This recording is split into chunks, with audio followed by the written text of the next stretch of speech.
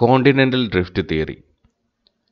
ലോകത്തിലുള്ള പലതരത്തിലുള്ള കോണ്ടിനെൻറ്റ്സ് അതിൻ്റെ പ്രസൻറ്റ് പൊസിഷനിൽ എങ്ങനെ ജിയോഗ്രഫിക്കലായിട്ട് ഡിസ്ട്രിബ്യൂട്ടഡ് ആയി എന്ന് എക്സ്പ്ലെയിൻ ചെയ്യുന്ന ഒരു സയൻറ്റിഫിക് കൺസെപ്റ്റാണ് കോണ്ടിനെൻ്റൽ ഡ്രിഫ്റ്റ് തിയറി.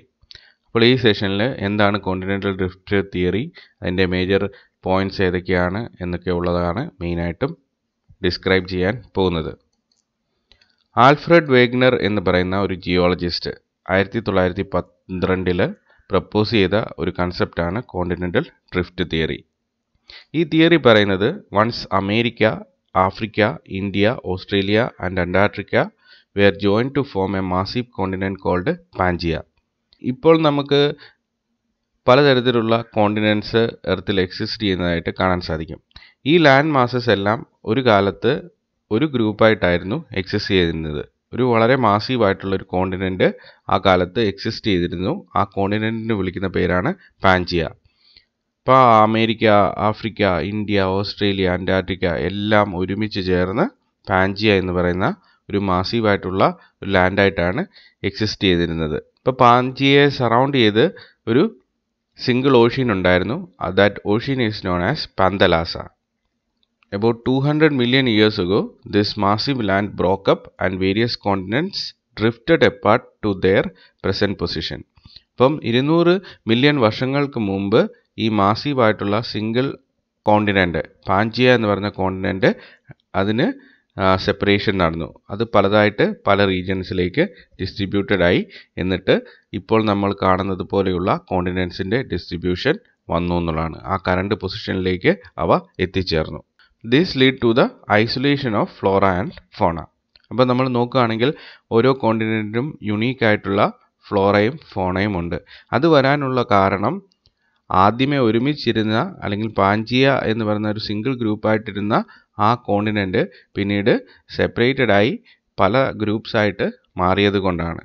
അപ്പോൾ അവയിൽ ഈ അഡാപ്റ്റീവ് റേഡിയേഷനും അതുപോലെ എൻവയോൺമെൻറ്റൽ ഇൻഡ്യൂസ്ഡ് ആയിട്ടുള്ള ചേഞ്ചസും ഒക്കെ വളരെയധികം വന്നു എന്നുള്ളതാണ്. ഡൈവേർജൻ്റ് എവല്യൂഷൻ എന്ന് പറയുന്നത് വളരെയധികം ആംപ്ലിഫൈഡ് ആയി. അങ്ങനെ മറ്റുള്ള ലാൻഡ് മാസസിൽ നിന്ന് ഓരോ ലാൻഡ് മാസും ഐസൊലേറ്റഡ് ആയി. ഐസൊലേഷൻ സ്പീസിയേഷന് കാരണമാകും. അതിൻ്റെ ഫലമായിട്ട് ഓരോ ലാൻഡ് മാസിലും അതിന് കറസ്പോണ്ടിങ് ആയിട്ടുള്ള യുണീക്കായിട്ടുള്ള ഫ്ലോറയും ഫോണയും ഡെവലപ്പ് ചെയ്തു. ഇപ്പോൾ നമുക്ക് ആ കോണ്ടിനെൻ്റൽ ഡ്രിഫ്റ്റ് തിയറിയെ ഒരു ഗ്രാഫിക്കലായിട്ട് റെപ്രസെൻ്റ് ചെയ്യാം. ഇപ്പോൾ ഇവിടെ നിങ്ങൾ നോക്കുകയാണെങ്കിൽ ഇപ്പോഴത്തെയുള്ള എല്ലാ കോണ്ടിനെൻറ്റ്സും ഒരു സിംഗിൾ ലാൻഡ് മാസായിട്ട് യുണൈറ്റ് ചെയ്ത് എക്സിസ്റ്റ് ചെയ്യുകയാണ്. That land mass is called Pangaea. അപ്പോൾ ഇത് കാണുന്നതാണ് പാൻജിയ. ഇപ്പോൾ പാൻജിയയെ സറൗണ്ട് ചെയ്ത് ഒരു മാസീവ് ഓഷ്യൻ ഉണ്ട്. That ocean is known as പന്തലാസ. പിന്നീട് ഇതിന് ഡ്രിഫ്റ്റ് സംഭവിച്ചു. ഈ land mass single land mass പലതായിട്ട് separated ആയി. പാൻജിയ എന്ന് പറയുന്ന കൺസെപ്റ്റ് നിങ്ങൾക്ക് ഇവിടെ കാണാൻ സാധിക്കും. പിന്നീട് പാൻജിയയിൽ നിന്ന് രണ്ട് മാസീവ് കോണ്ടിനെൻറ്റ്സ് ഉണ്ടായി, ലൊറേഷ്യയും ഗോണ്ട്വാനയും. അപ്പം ഇതിന് കറസ്പോണ്ടിങ് ആയിട്ടുള്ളൊരു ഓഷ്യൻ ഉണ്ടായിരുന്നു. ഇതിനെ സെപ്പറേറ്റ് ചെയ്യുന്ന ഒരു ഓഷ്യൻ ഉണ്ടായിരുന്നു. That ocean is known as Tethys ocean. TETH5S Tethys ocean.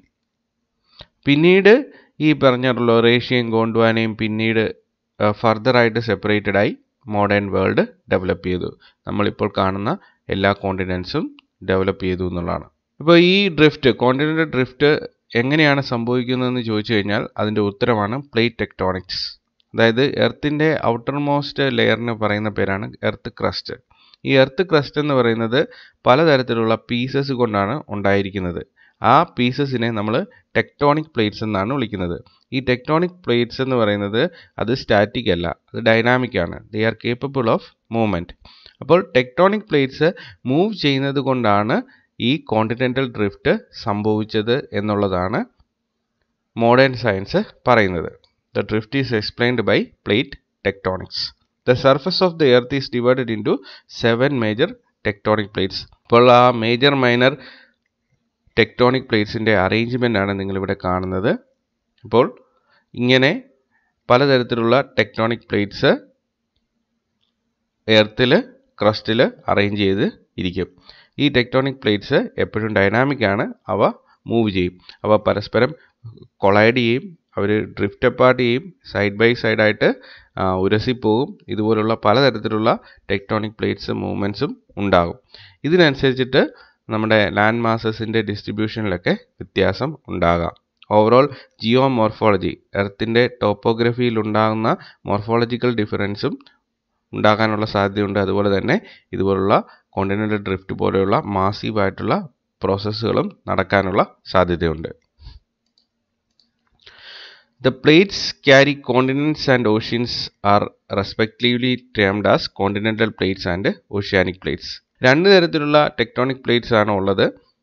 ഒന്ന് കോണ്ടിനെൻസിനെ ക്യാരി ചെയ്യുന്ന പ്ലേറ്റ്സ്, ടെറസ്ട്രിയൽ ആയിട്ടുള്ള എൻവയോൺമെൻറ്റിനെ ക്യാരി ചെയ്യുന്ന plates, that is continental plates. Then second category is oceanic plates. ഇപ്പോൾ ഇവിടെ നിങ്ങൾക്ക് നോക്കുകയാണെങ്കിൽ കോണ്ടിനെൻ്റൽ പ്ലേറ്റിൻ്റെയും ഓഷ്യാനിക് പ്ലേറ്റിൻ്റെയും കൺവേർജൻസ്, അവ തമ്മിൽ കൂടിച്ചേരുന്ന ആ പ്രതിഭാസം കാണാൻ സാധിക്കും. ഈ ഓഷ്യൻ്റെ ഫ്ലോറ് എക്സിസ്റ്റ് ചെയ്യുന്നത് ഓഷ്യാനിക് പ്ലേറ്റ്സിലാണ്. ഇപ്പോൾ ഇവിടെ കാണിച്ചിരിക്കുന്നത് ഇത് ഓഷ്യാനിക് പ്ലേറ്റ് ആണ് കാണിച്ചിരിക്കുന്നത്. ഇനി കോണ്ടിനെൻസിൻ്റെ ക്രസ്റ്റ് എന്ന് പറയുന്നത് ആ കോണ്ടിനെൻ്റൽ പ്ലേറ്റ്സ് കൊണ്ടാണ് ഉണ്ടായിരിക്കുന്നത്. So there are two types of major plates, continental plates and oceanic plates.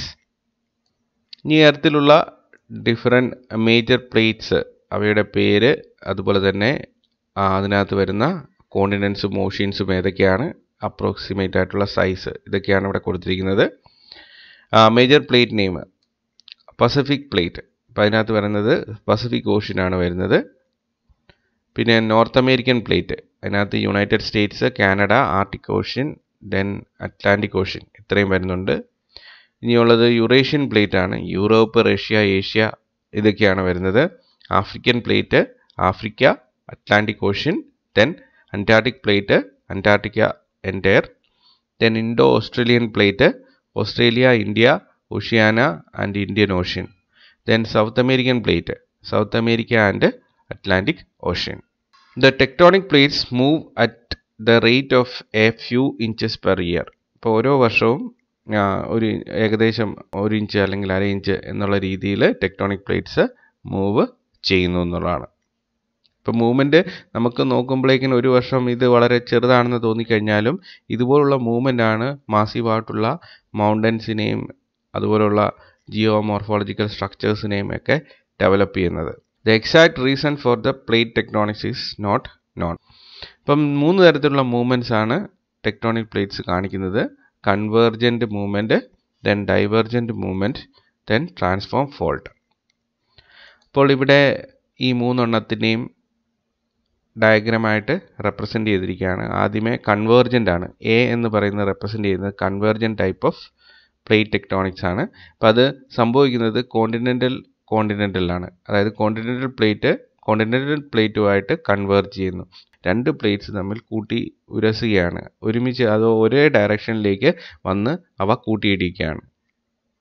Plates തമ്മിൽ കൊളൈഡ് ചെയ്യുമ്പോഴേക്കിന് ഒരെണ്ണം സബ്മേർജ്ഡ് ആവും, ഒരെണ്ണം മുകളിലേക്ക് പൊന്തി വരും. അപ്പോൾ ഇങ്ങനെയുള്ള ആക്ടിവിറ്റി കൊണ്ടാണ് മിക്കവാറും മൗണ്ടൻസ് ഒക്കെ ഡെവലപ്പ് ചെയ്യുന്നത്, ഹിൽസ് ഒക്കെ ഡെവലപ്പ് ചെയ്യുന്നത് ഈ കൺവേർജൻസ് കൊണ്ടാണ്.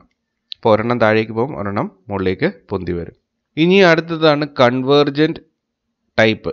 അപ്പോൾ അത് സംഭവിക്കുന്നത് ഓഷ്യാനിക് ആൻഡ് കോണ്ടിനെൻ്റൽ പ്ലേറ്റ്സ് തമ്മിലാണ്. അപ്പോൾ ഇവിടെ നോക്കുകയാണെങ്കിൽ ഓഷ്യാനിക് കോണ്ടിനെൻ്റൽ പ്ലേറ്റ്സ് തമ്മിൽ കൺവേർജൻസ് സംഭവിക്കുന്നു.